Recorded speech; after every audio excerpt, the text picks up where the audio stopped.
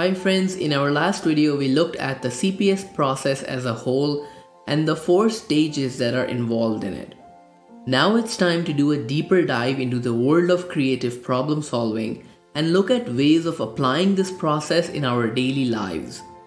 Starting with Clarify.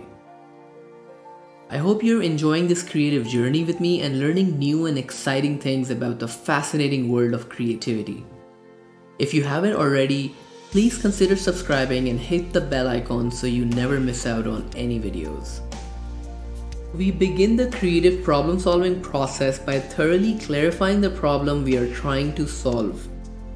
Now you might say that your problem is already known and pretty obvious and you can skip clarify and move on to the next step. This is often a bad practice. Dr. Roger Firestone explains this in his book Create in a Flash, that often what we think is the problem is never the right problem. We should spend a dedicated chunk of time to come up with a problem statement or a creative question that accurately explains our challenge which we are trying to solve. Surprisingly, this can be achieved pretty easily and quickly just by asking a ton of questions.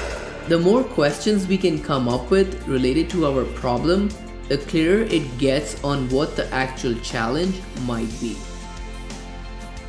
The great scientist Albert Einstein was once asked that if some imminent disaster threatened the world and he had 1 hour in which he knew he could save it, how would he spend his time? Einstein replied, "I would spend the first 55 minutes identifying the problem and the last 5 minutes solving it." For the formulation of a problem is often far more essential than its solution. This is how important clarifying a problem is in the CPS process. Because oftentimes organizations and teams complain that they have been trying to solve a particular problem but gets frustrated when there is no real outcome or results. This is because there is a huge difference in doing things right versus doing the right things. And this is where Clarify plays a major role in the problem solving process. If you like this video, please consider leaving a thumbs up and subscribe to this channel for more creative content. Also, let me know in the comments below if you see yourself applying this process to any of your problems. Until then, live with creativity.